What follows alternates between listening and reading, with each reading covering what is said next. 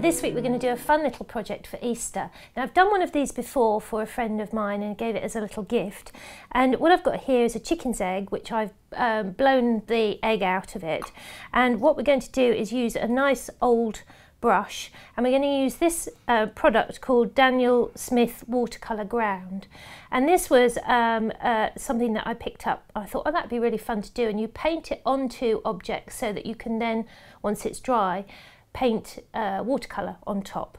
So we're going to prepare the egg with the ground, and what I've done here is I'll just give it a little shake. I'm just going to pour it out into a little pot so I know what I'm going to use, how much I'm going to use.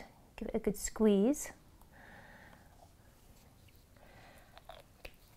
And then I'm going to add a little bit of water to it,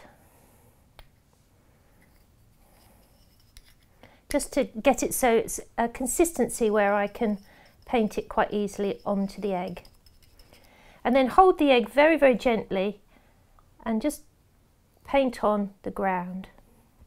And now usually what I do is go over the one half of the egg, leave it to dry, and then when that's dry, turn it upside down and get a layer on the other end, and then probably put on about 3 layers until you get a nice flat ground. Now be careful, don't get carried away and hold the egg heavily because it will break. You need to be quite gentle with it.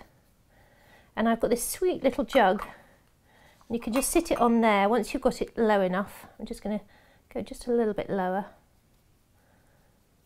So once you've got it low enough around the egg, or you could use an egg cup, just sit in that, wait for it to dry. When it's dry you can flip it over, do the other end, and about 3 layers of that. Then that should be ready then, and we can start to paint and put our little decoration onto it. Once you've got your 3 layers on, you can use a very small piece of sandpaper just to very lightly smooth out any little ridges, because it's very difficult. It dries very quickly, so it's hard not to get brush marks on it. But don't press too hard or the egg will crack, and then you'll have to start all over again. So just very gently, any little brush marks, it's quite nice just to smooth them away. I'm being very gentle, so gentle it's hard to hang on to the egg. Anyway, we do that all over and get it nice and smooth, and then we can start working on the design. Once you've finished sanding off those little ridges, you don't have to get it perfect, but you know, it's nice just to get the big lumps off the surface of the egg. You're then ready to paint. Now you could say, well, why aren't you painting this on a white egg? And I was thinking, well, yes, I have painted onto a white egg, but the watercolour doesn't stay on there very well, whereas with this ground you can just use an ordinary egg and get it all prepared nicely like that, and it sort of makes a better surface for actually painting onto. So you could draw on with a pencil a very light design, but actually I quite like to go freestyle with this, and I've got a little snowdrop here in the vase, so I thought probably what I'll do is I'll just paint little snowdrops onto the egg, because they're quite nice to think about. I mean, I know they're usually over by Easter, but they would look really lovely on an egg design. So what I'm going to do is I'm going to paint it freestyle. So that requires a little bit of confidence, but actually I think we can give this a go. I'm going to remove that white background because it's quite nice for you to see the egg on the black. And I'm going to mix up some colours. Just get rid of that old brush there and use my mixing brush. I'm going to mix up some nice green for the little snowdrop. So I'm starting with some lemon yellow, some phthalo-cyanine blue, and a lovely fresh minty green for the stem. I've got my snowdrop just in a little vase here, and when we do the leaves we'll pull the leaves out and have a little look at the colour. At the moment I just want to get the head of the flower on, and I'm going to make some dark green with French ultramarine, lemon and a little Sennelier yellow. And that's going to be for the tiny little dark calyx, or sepals at the top. We only need a tiny amount of that paint because we've only got a tiny little flower to do.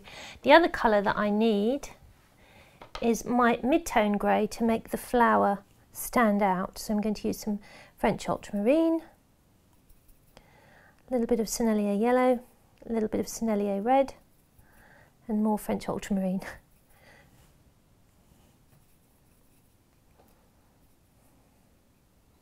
Just going to add a little bit of cobalt blue to it, just to cool that mid-tone down and make it slightly more, I suppose, a little bit prettier in colour. Right, so I'm going to use my number 2. This is my number 2 synthetic brush, and what I want to do is just use that little bit of grey and establish my flower. I'm going to put my flower coming down here. I'm just going to use that to just draw on the shape of the petal.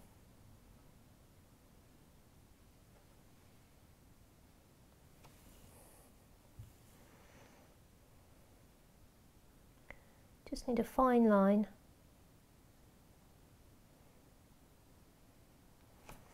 Just like that. So just a little snowdrop shape. And then what I'm going to do is I'm going to put some shadow in here. Just float that shadow in through the middle of the flower. You'll find it's a little bit more absorbent working on this surface. It's a bit like painting onto chalk or something like that. You can see it goes matte very quickly, but actually it lifts off really, really well. I'm just going to put a little bit more of a nicer shape down the bottom. Quite tricky. A little bit of shadow down the bottom. And then I'm just going to wipe away to get a finer line. So you can just use that damp brush just to get your little edge much finer.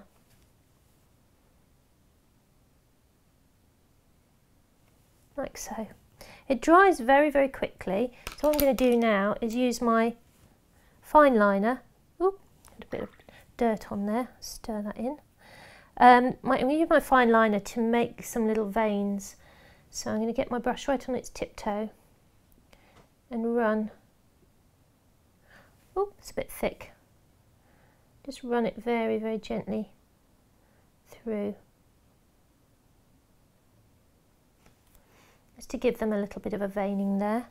And then up at the top, I'm just going to use that teeny little line just to create the edge of the petal at the top of the flower.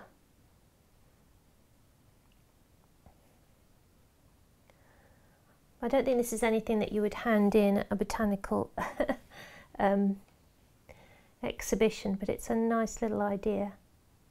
And it's quite fun to do freehand, because then you can see whether your drawing's improved at all. You know, I'm always interested to see if I can actually paint from life without doing the drawing. One should be able to after a while, but it's a bit like when my French teacher said to me at school, "By now, ladies, you should be, by now, children, you should be thinking in French." And I must admit, that's what put me off, because I suddenly thought, oh, well, I'm not thinking in French. I never did think in French. So I'm obviously never going to speak French. And that was it. That year I gave up French and never went back to it, which is a shame, because I think if she hadn't have said that, I might have carried on. Not that it was her fault. But it's a bit like, you know, you think if somebody says, oh, by now you should be able to draw freehand, and if you can't, that's no reason to stop. So now I've gone over to my dark green, and I'm just drawing a little outline of the top of the snowdrop there, and I'm going to do 1/2 in dark green,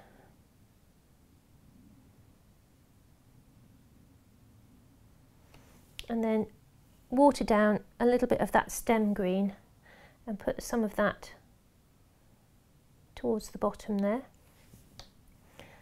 and then just soften like we do when we're painting on paper. Just use a little bit of that colour just to soften that in. So you see we're getting a little bit of an idea now. And a bit like on the paper, you can use your eradicator if you've made a mistake and you don't want a line. I just made a little line there that I didn't want. you can just wiggle away with the eradicator and it will dry very quickly. A bit like painting on vellum, you can just wipe it away. Hurrah! So this is where the tricky bit gets. We've got to do this tiny weeny, if I just bring this into shot here, we've got to do this tiny weeny little stem coming through here, and then we have this lovely curly sepal over the top. So I'm going to use that brighter green, just get that on my fine liner now, and I'm going to try and get a nice curve without breaking the egg and without wobbling.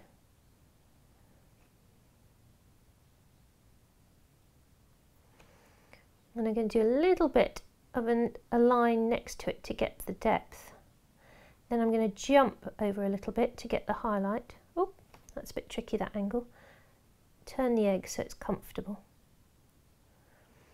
Might need a little bit of an eradicator on that. And then I'm going to add another little puddle over here of some quinacridone gold and take some of that pea green and mix it with the gold and take the stem down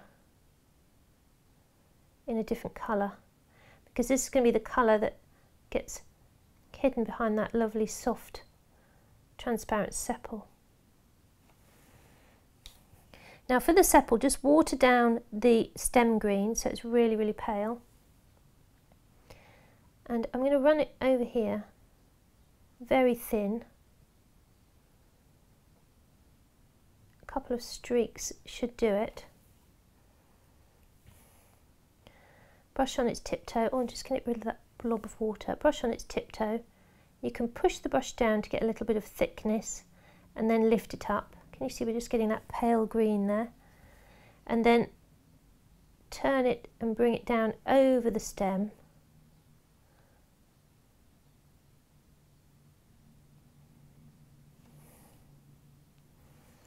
And a little full stop.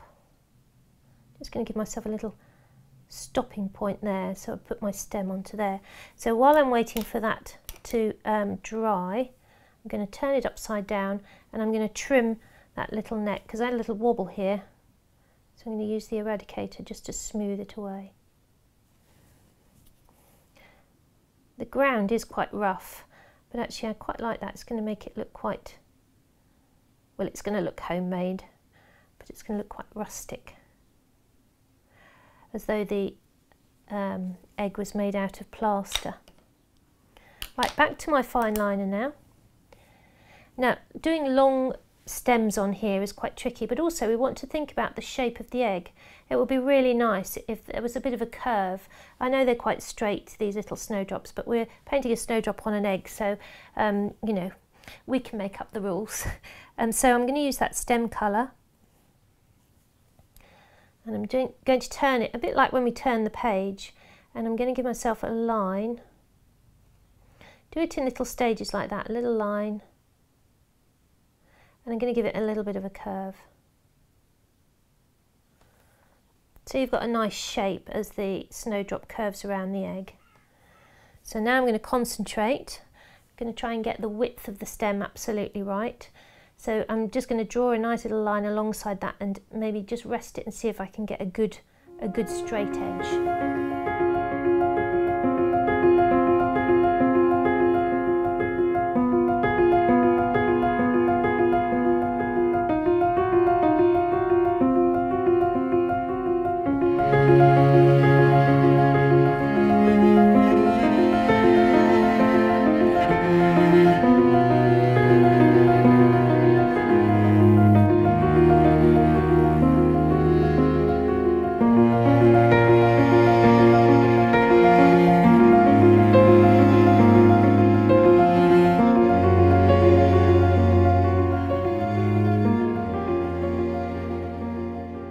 So once you've put the stem on, and be very gentle because it's very difficult holding the egg and painting at the same time, but you sort of need to hold it because you've got to sort of move it around to get the curve.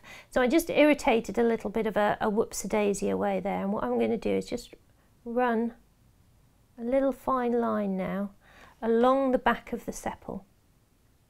There's a little vein that goes all the way through.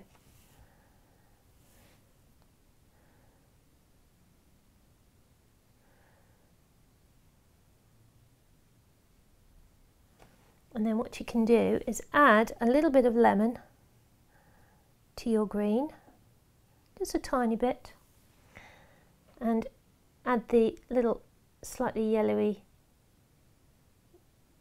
papery skin that goes alongside it.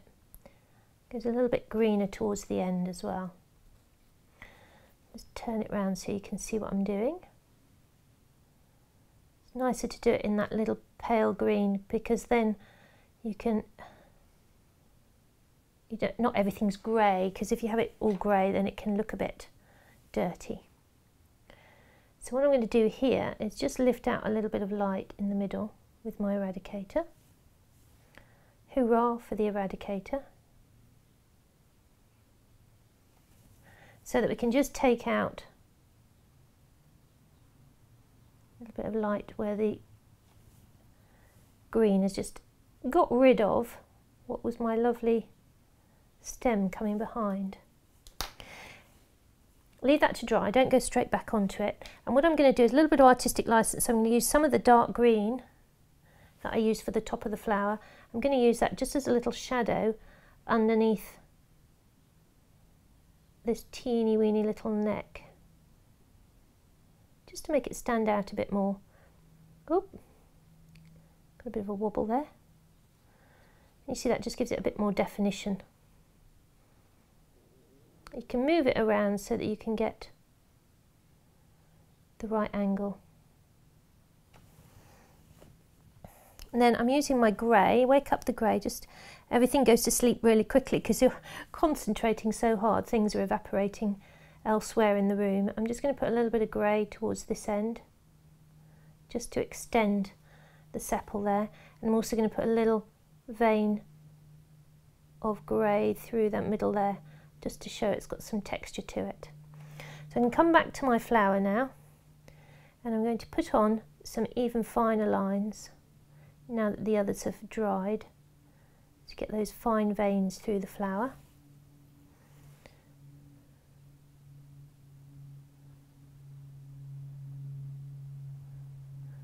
I'll leave those to dry, and then I'm going to add a little bit of yellow to the grey.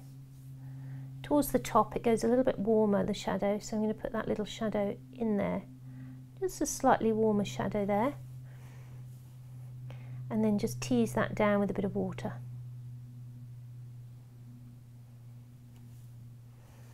Actually, my snowdrops have been eaten by something this year. Something's going along and nibbling little holes out of them. Now, I've planted all of the snowdrops, and we've been at this house for 12 years and I still don't have a clump of them. I'm a bit sad. They haven't really taken off very well. Now my stem's dried, so I'm going to use some of the darker colour here. Again, a little bit of artistic license. I'm going to put a little bit of a darker line along this side.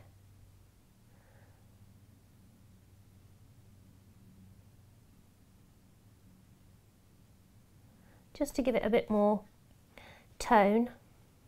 And then a little bit more on this side, sandwiching in a little highlight. And just here where the sepal widens, there's a little bit more darkness.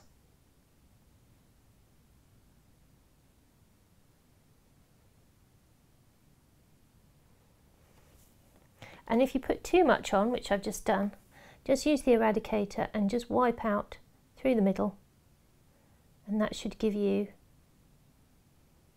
your return of highlight through the stem. So what we can do with our ground is, if we've made any lines too heavy, you can use the ground as some paint. So I'm going to put some of that out onto my palette. Don't forget to remove it once you've finished. And I'm going to use that just to shave away a little bit of the outline that I used for the flower. Can you see I've just slimmed that line down? And that just gets rid of any little mistakes.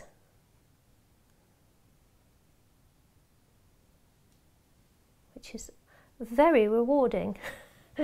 And if you do sort of, you know, put your thumb or finger into some paint and put some paint onto it, it's very easy just to wipe it off with a little damp rag and paint over it. So don't be afraid of making mistakes on this. And the other thing is as well, if you lose your highlight, you can return it with some of the white ground. So on this side, to just add a little bit more finesse to my outline, a little bit more highlight to this side of the flower, and a little bit more light at the base.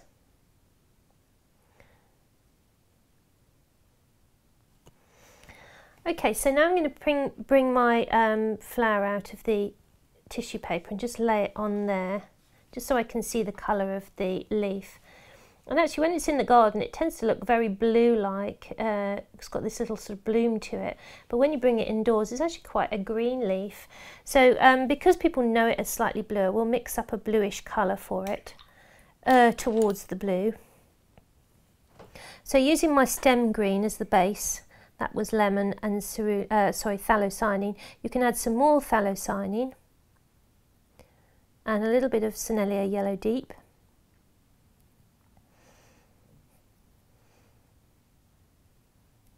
So we're going towards this sort of slightly aqua blue, and then take a little bit of Sennelier Yellow, because you can see down here the stem gets very yellowy towards the base. Take a little bit of your dark green and mix that in, so you've got a slightly dirty yellowy green. And I use my number 2 brush, and I'm going to put a nice little leaf onto my study. So pick up the colour and give it a little dab so you haven't got too much on. And what I'm going to do is I'm going to bring it down so that it goes down and round the bottom. So put the brush on and then push to get a bit of width on the brush, and then lift away when you get to the stem. So you get a nice little sweep like that. You see that minty green looks really pretty, doesn't it? And then to get another layer you can do it in reverse. Sweep and lift. And do one more sweep. So it's had 3 layers. And then I can use my fine liner. It's going to dry very, very quickly, so I can use my fine liner just to continue my stem down.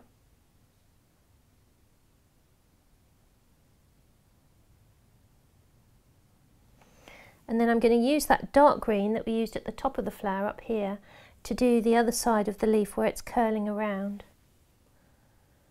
So I'm going to just draw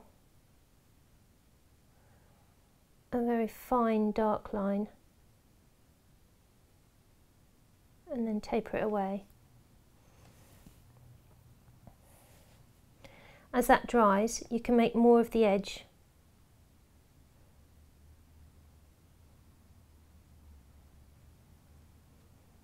Just gives it that nice little look as though it's wrapping around. And then what we do down the bottom is we pick up some of the minty green on our other brush, continue it down, and just, it's an artistic license here, I'm just going to swirl it round now. I'm going to swirl round with the yellow, and I'm going to turn my little base into a swirl around the bottom of the egg, just for fun.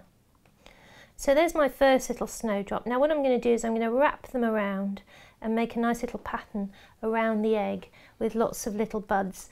And we could even do one that's opening, so you could have one with several petals. As I say, this one's been rather brutally nibbled away, so it's rather a sad specimen. But actually for the purposes of this, we just need something to remind us of the shape and size. So I'm going to get my little fine liner out. I'm going to mix up some of my grey and then place my flowers where I want them. Now it's a little bit of a sort of, you know, experiment, so you can put the flowers where you want, but if you imagine you'd like maybe 3 or 5 flowers around the egg so that you've got a good view all the way around. So we'll just paint these on and we'll put that to music, and then you can decide maybe while you're watching this how you would design yours.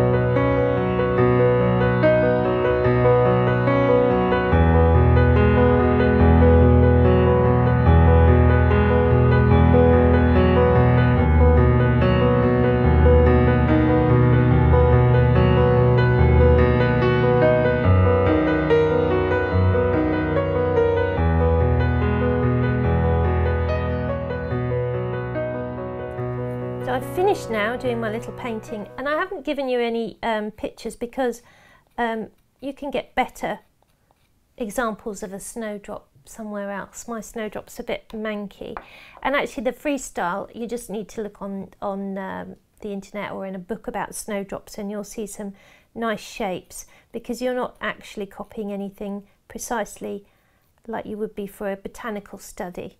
And what I'm doing here now is just going around, and if there's any little lumps of the white ground that just is too worrying to sand it now, and where I've used the white background just to sort of smooth away any mistakes, and I've got a little lump, I'm just scratching them away with a scalpel here just to smooth it out.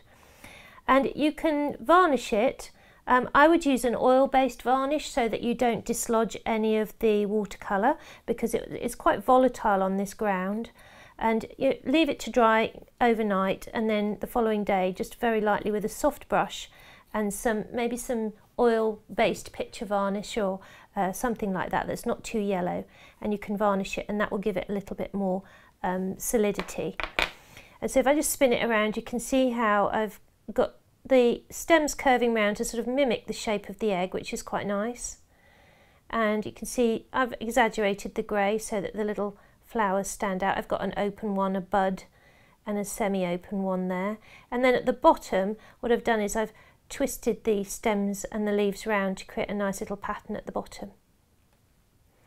So I thought that would be quite a fun little project for you to do. It's not exactly botanical illustration, but it is a sweet little gift that you can give somebody at Easter maybe, or just decorate your table with a few of them in a basket. That would be fun to do. Now, blowing the eggs, if you need to know how to blow the eggs, there's loads of stuff like that on the internet, so you can look at that. But if you don't know how to do it, I'll just explain briefly. You can use a scalpel or something like this, and you just make a little hole in the end of the egg, both ends, to a tiny little hole, and then you hover over a little bowl and you blow as hard as you can through the top hole, and the egg will just magically come out of the little hole at the bottom. And then just give it a little rinse, and then you're away to paint it with your ground. And they are quite fragile, but that's what's quite nice about eggs, isn't it? They're a delicate little thing.